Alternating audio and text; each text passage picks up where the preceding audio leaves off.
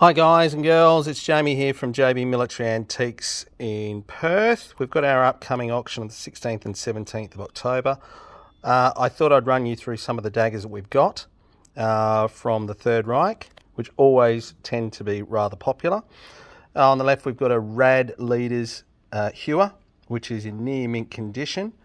A couple of Hitler Youth knives, as you can see there. One's a nice transitional one.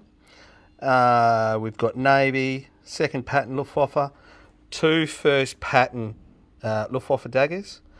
We've got an enlisted Luftschutz, three Army officers daggers, and an assortment of SA, NSKK, and an SS with the leather hanger.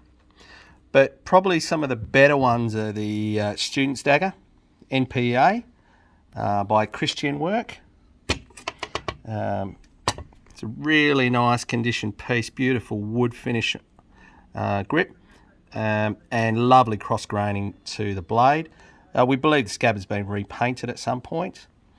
And we've got a full ROM inscribed SA dagger. Now this one, you'd have to rate 9 out of 10. It is just superb. It is absolutely lovely. And once I turn over the dagger, you'll be able to see the engraving on the SMF blade. So that is just absolutely spectacular. I mean, out of 100 ROM daggers I've had before, they're just about all had their engraving removed.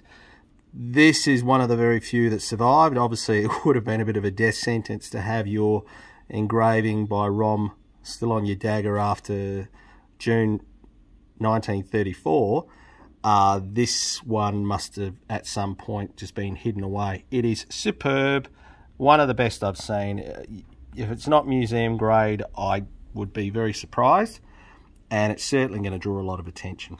Okay guys, we've also got some nice Fairbairn Sykes knives, a couple of commemoratives and some wartime ones, as well as some other German bayonets and daggers down here. So guys, if you are interested in our auction, please feel free to get in touch once the catalogue's out in September, and we look forward to doing business with you. Thanks very much.